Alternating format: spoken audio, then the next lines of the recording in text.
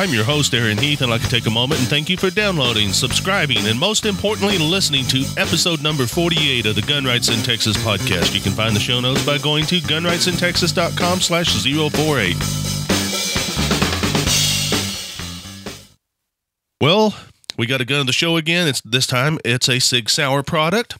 In fact, this one is a Sig Sauer P238 Blackwood. One thing you got to keep in mind is that Sig Sauer has a ton of variations, it seems, on everything they make.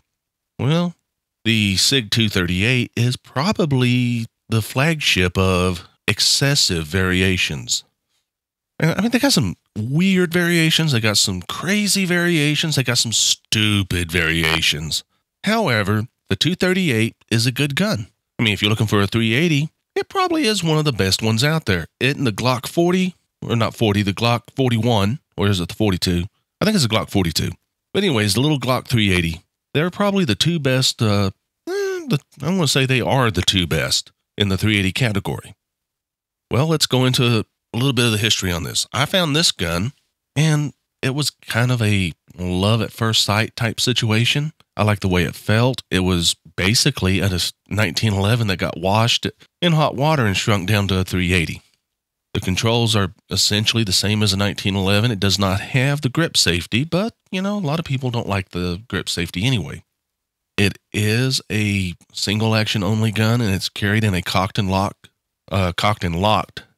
manner, so it may not be the best gun for a lot of people from a psychological standpoint, but keep in mind, when you take a Sig 238 with a thumb safety that's engaged, and you take the Glock 42, you put them in a holster, drop them in a pocket, the gun that's going to be easier to fire is the Glock. You draw it, you press the bang switch, where with the 238, you draw it, you depress the safety, and then you press the bang switch. Well, a lot of people think, they see that hammer cock back, and they immediately have this reaction of, oh dear God, that's dangerous. They don't realize that it's actually easier to negligently discharge the Glock than it is the Sig. Go figure. But anyways, though, me and this gun, I've got a history with it. I love the way it feels. I love the way it shoots. And it was the main reason I got the 938 that I normally carry now. With that said, let me go ahead and run into the specs on the gun. The model on this one is the 238-380-BG. There is a model that has an ambidextrous safety now. That was not the case when I got mine. As I have mentioned, it's chambered in the 380, or the 380 ACP as it's more commonly known. It has a capacity of 6+1, although you can get extended magazines. It is a single action gun. The sights are drift adjustable Sig Light night sights.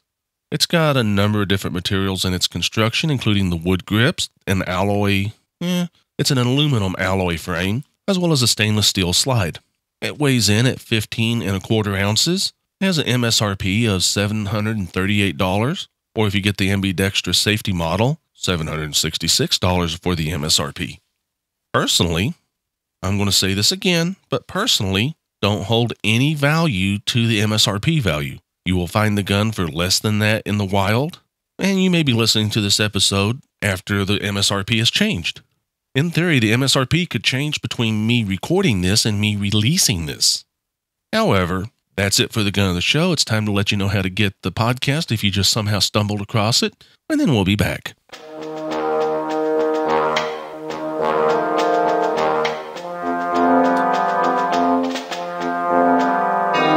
The Gun Rights in Texas podcast is available on iTunes, on Stitcher, on MyRoPlayer, YouTube, the website, and of course, in your favorite app using the RSS feed on the website.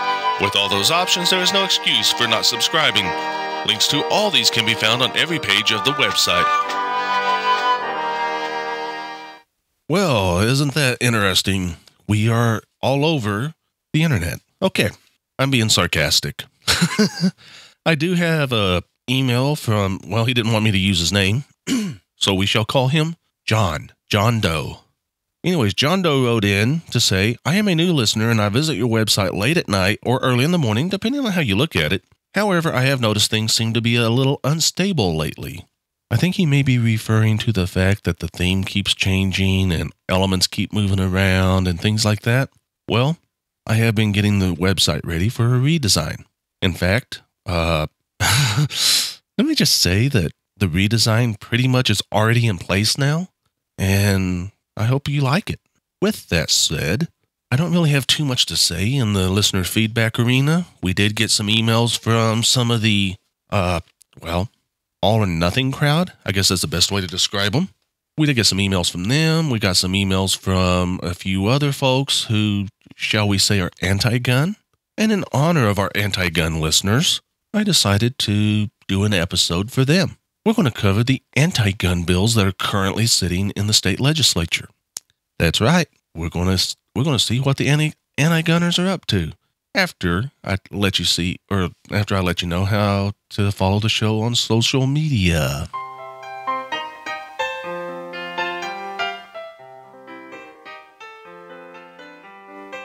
The Gun Rights in Texas podcast has a social media presence. You can like it on Facebook, you can follow it on Twitter, you can circle it on Google+, and you can follow it on Instagram. With all those options, let's get social.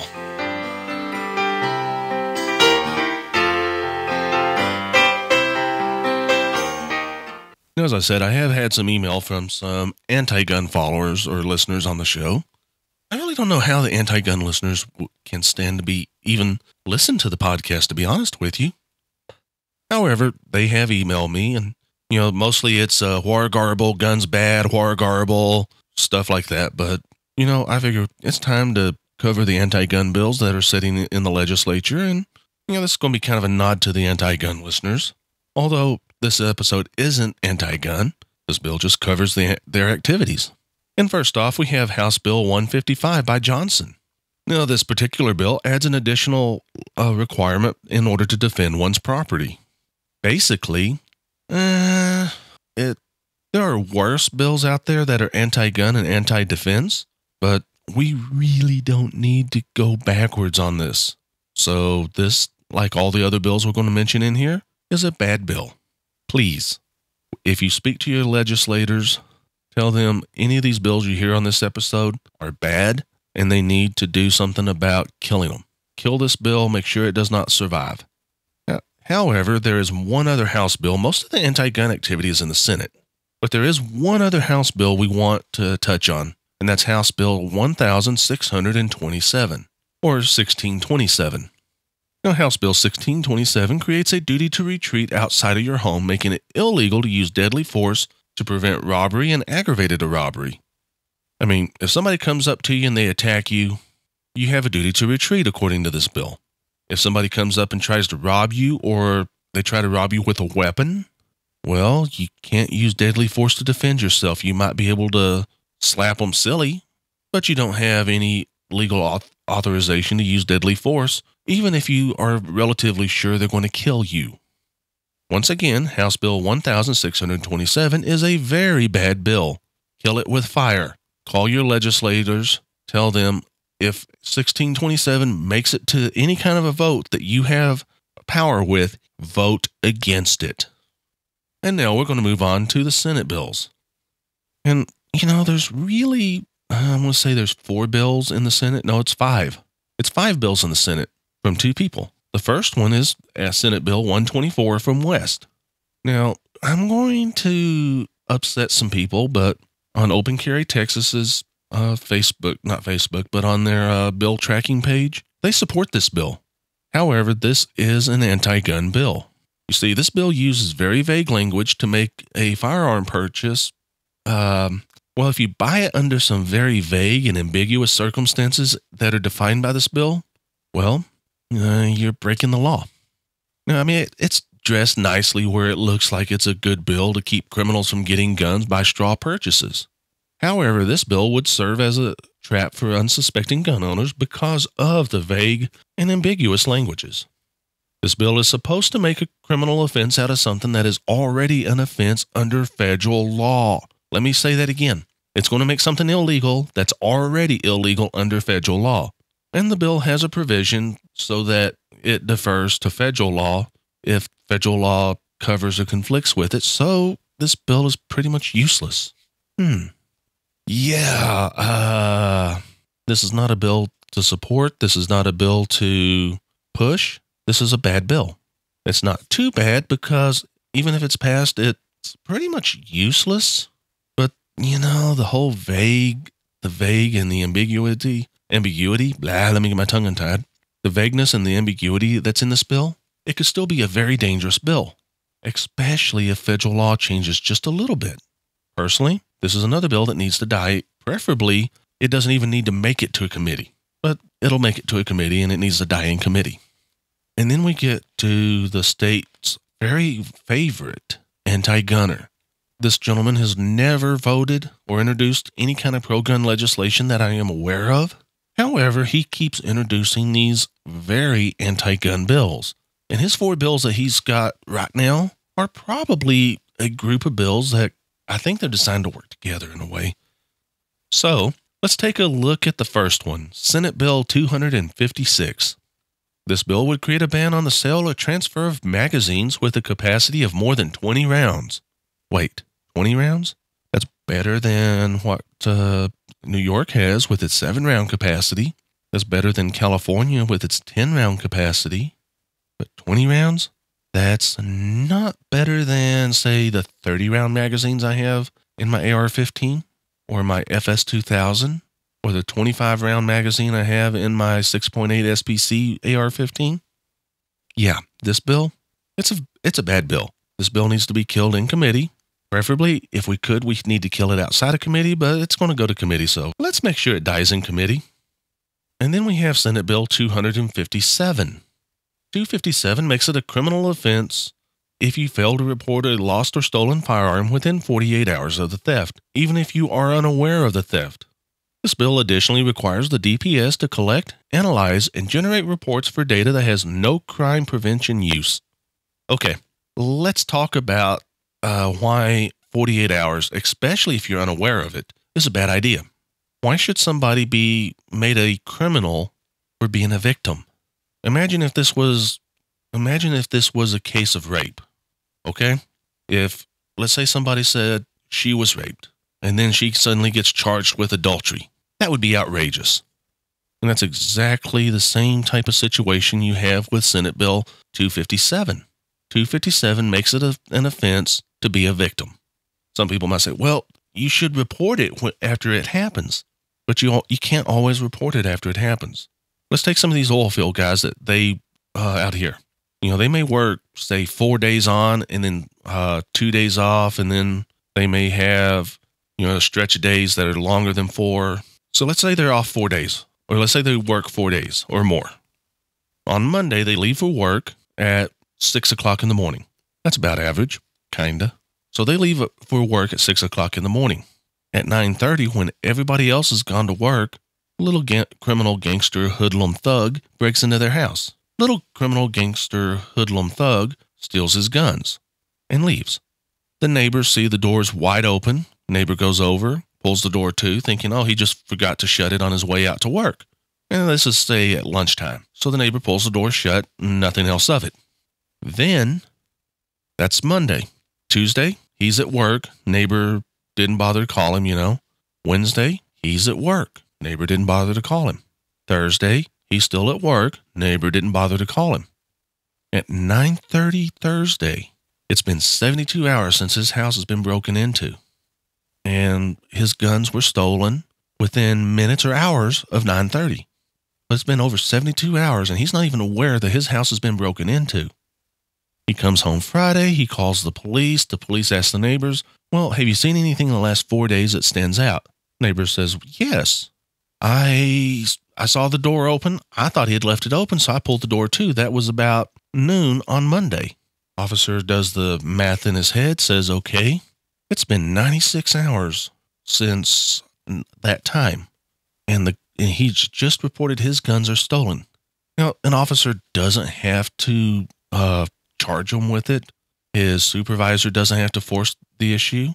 The county or district attorney doesn't have to force the issue. But let's say that they are either anti-gun or they're running for office and they just want to have I'm taking a stance on gun crime position, or maybe just maybe they don't like the guy. Maybe they don't like oil field trash and they want to run all the oil field trash out of their town.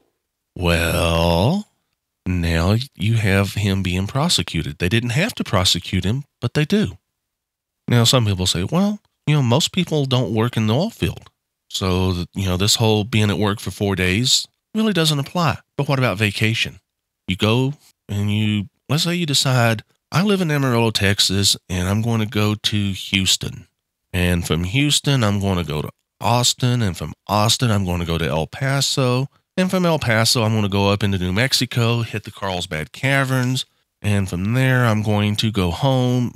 And this whole trip is going to take, say, a week. Somebody breaks into your house on the very first day. And guess what? When you get home and you report it gone, you become a criminal because of this bill.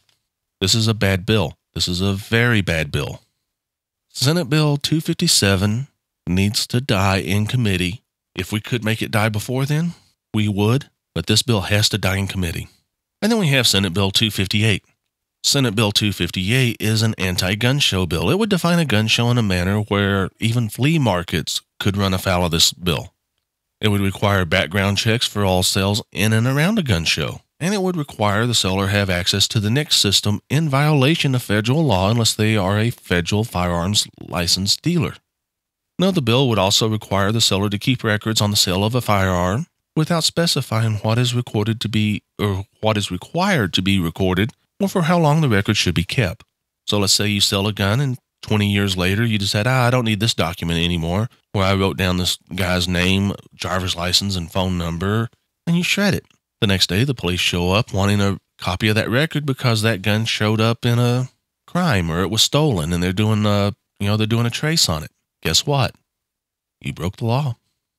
Now, there are other bad features in this bill, such as a requirement that a gun show promoter give 30 days advance notice to local officials and law enforcement, but we've seen enough of this bill that we don't really need to concentrate on it very much. Senate Bill 258 by Ellis needs to go away too.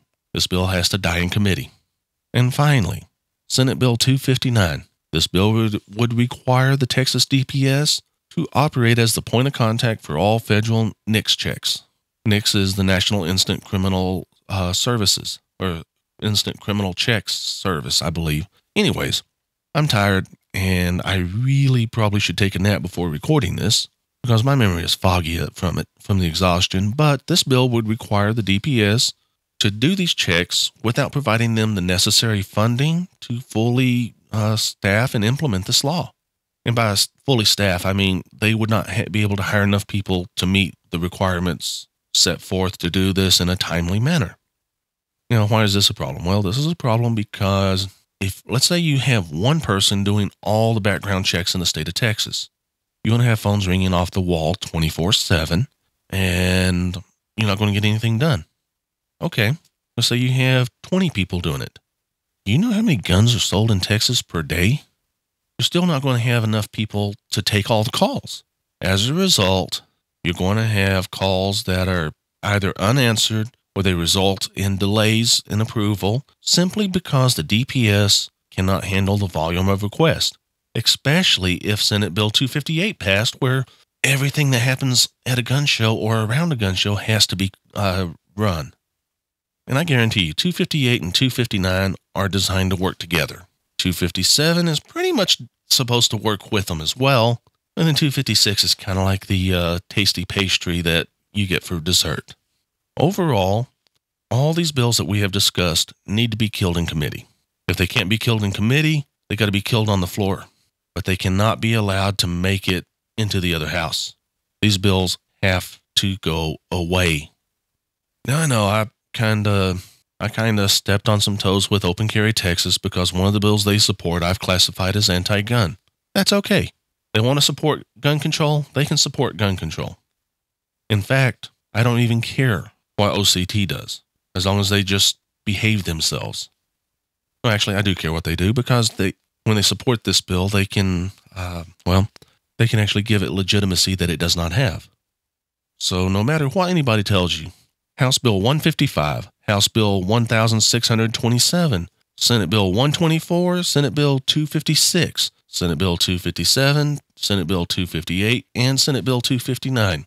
Anytime you speak to your legislators, kill these bills. Well, with that said, I think it's time to wrap up the main topic because I want this to be a short episode, shorter than normal. So I'm going to run the contact audio, let you know how to get in touch with me. And after that, I'll come in and hit a very short news segment. Instead of our usual 3-story news segment, I'm going to do a 2-story news segment. And then we'll wrap the show up.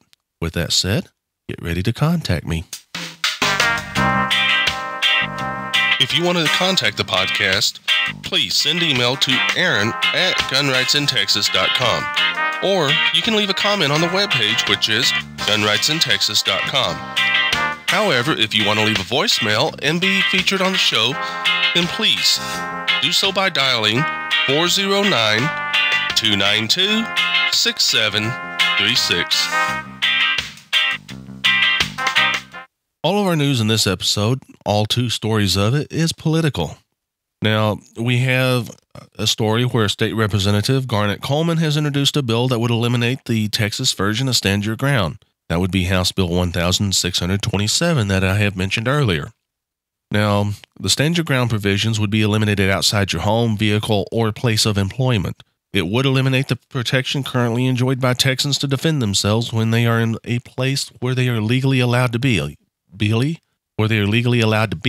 Garnett's House Bill 1627 would expand the number of criminal-friendly zones in the state of Texas, making it easier for criminals to rape, murder, and commit other violent crimes.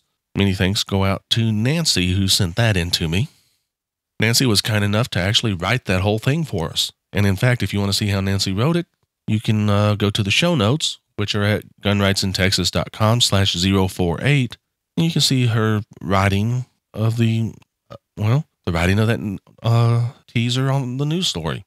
Our second and final news story is where we have a story about the Mexican Army.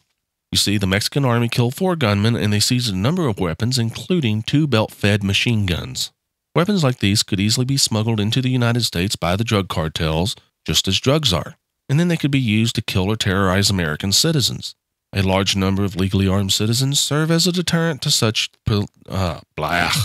Sorry about that. I hate reading these, but Nancy once again wrote this one and sent it in. And it was written well enough. I just simply sent an email to her, told her I was going to credit her for both of them and read them. So I apologize for reading it wrong. However, the last sentence is, a large number of legally armed citizens serve as a deterrent to such potential threats. And she's right. But I'd like to point out that the fact that these guns are sitting on the border, they did not come from the U.S. If it's a legal machine gun, it was made prior to 1986, and it was registered prior to that. And the problem is, if you got this legally registered, legally owned machine gun, it's so expensive to buy that it's not worth it when you can go get one on the black market in Mexico for a lot less. Why would you spend $20,000 or more for a used 30-year-old machine gun when you can go spend a couple $100 at the on the black market where a deserter brought the same gun in from the military when he deserted? Well, you wouldn't. These guns actually came from somewhere in Mexico on the black market. Gun control doesn't work. Gun control never has worked. It never will. And this article is pretty much proof of that. With that said, let me say thank you to Nancy for sending me the 2 news articles. And Nancy, if you want to keep doing this, I'm more than willing to just cut and paste your email into the news segment. With that said, please stay safe and carry responsibly. Thank you for listening to the Gun Rights in Texas podcast. Please leave a review on iTunes or send feedback to the host. Your input will be used to improve the show. Stay safe and please carry responsibly.